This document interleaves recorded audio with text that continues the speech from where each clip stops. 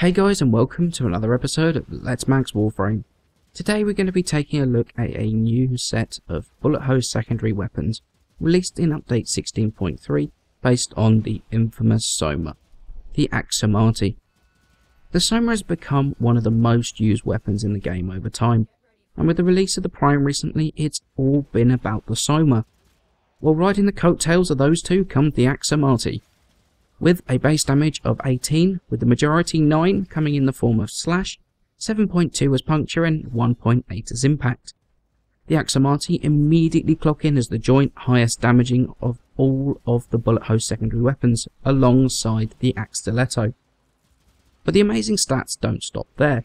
It also comes with a fantastic 20% critical chance and an absolutely crazy 300% critical damage multiplier, which easy and immediately made up my mind about which way I was going to go with the build, and means that this weapon, although it's got a low base damage, hits like absolutely nothing else when it crits.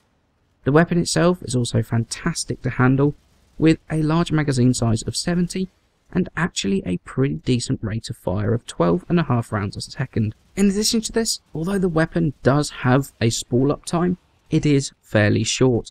And when you take into account mods like Lethal Torrent, it really doesn't feel like there's much of a spool up at all. Although, that said, while the weapon does look pretty amazing on paper, and well, quite frankly it is, it's not immune to some failings. The reload at 2.8 seconds is not exactly particularly short, and when coupled with the decent fire rate, you are going to be reloading a lot, meaning the weapon can actually feel fairly clunky and slow to work with.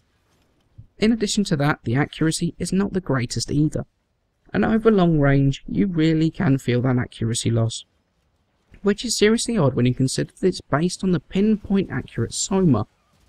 The AkSomati also comes with a status chance of just 5%, which is so low that no status build is even going to be worth considering.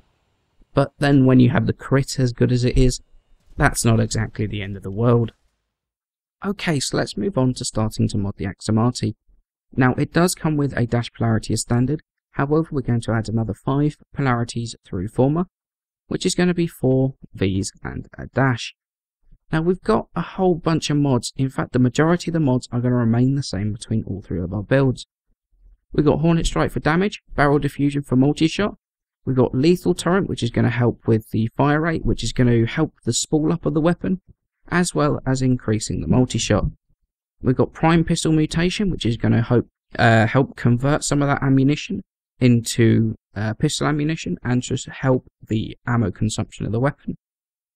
We've got Pistol Gambit for crit chance, which takes the critical chance and up to a pretty decent 44%.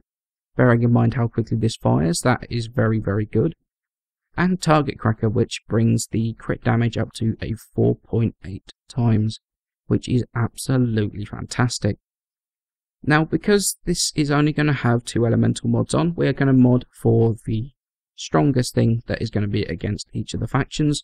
So for Grineer, we're going to mod for the Heavy Grineer, and go with Convulsion and Primed Heated Charge, which is going to bring up Radiation. For Corpus, we're going to go with Deep Freeze and Convulsion to bring up magnetic damage. And for the Void, Pathogen Rounds and Convulsion, which is to bring up Corrosive. Now, if you've got Corrosive, the Corrosive Projection, you could always switch these out and go with the Viral build. These will also do fantastically well against the Grineer if you want to do the Viral build instead of going for the Radiation. So on to my recommendation as to whether it's worth the time, effort and forma invested into it. And the answer to that is absolutely yes, it is. The weapon is top tier.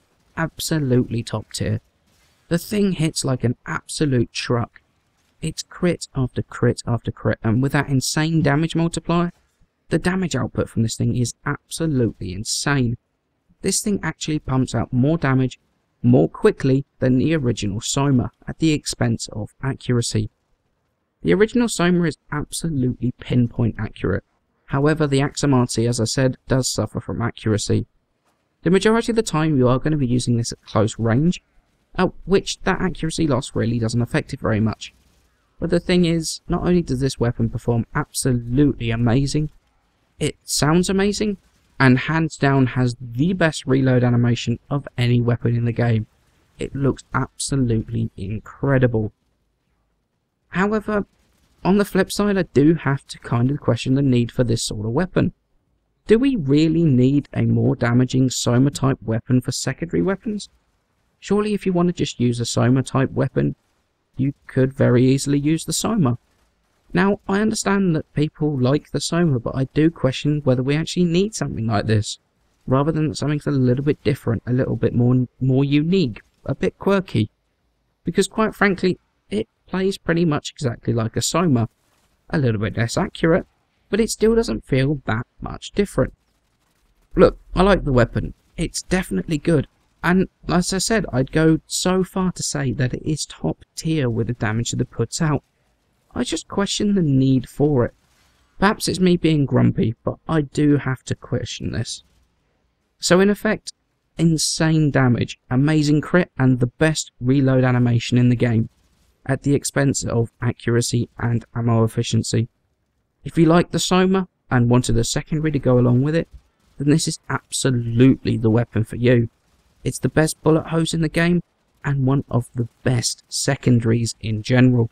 Well worth the resources, and worth a place in your loadout. As always guys, many thanks for the support. Please don't forget to leave a like and subscribe, it helps me out a ton, and I shall see you in the next episode.